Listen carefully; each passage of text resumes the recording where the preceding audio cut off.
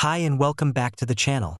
Today, we're digging into the Omnisend Trial version, specifically what the limits are. If you're thinking about trying it out, you'll want to know exactly what you're getting into. So let's get right to it. Alright, so here's the deal. Omnisend gives you a 14-day free trial. During those 2 weeks, you get to use the Pro plan, which means most of the platform's features are available to you. But there are a few limits to keep in mind. First up is the email sending limit. During the trial, you can send up to 500 emails.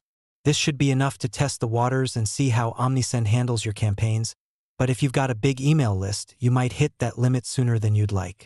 Then there's the SMS limit. You can send up to 60 text messages during the trial.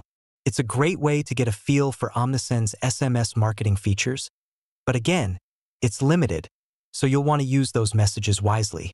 Another thing to know is that while you can create automation workflows, like welcome series or cart abandonment sequences, the effectiveness of these workflows will be limited by the number of emails and SMS messages you can send. So you'll get to see how the automations work, but within those caps. One more thing to consider: integrations. You can connect Omnisend to platforms like Shopify or WooCommerce during the trial, but advanced features like custom IP addresses or priority support aren't included. Those are part of the higher-tier paid plans.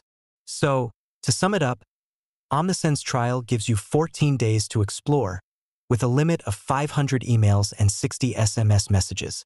It's a solid way to test out the platform, but if you've got a large audience or want to go all in with your marketing, you'll probably want to upgrade before too long. If you're ready to give it a shot, check out the link in the description. It'll get you the free trial and a discount on your subscription if you decide to stick with it. If you found this video helpful, don't forget to hit the like button and subscribe for more tips and reviews. Got any questions? Drop them in the comments. I'm here to help. Thanks for watching, and I'll see you in the next video.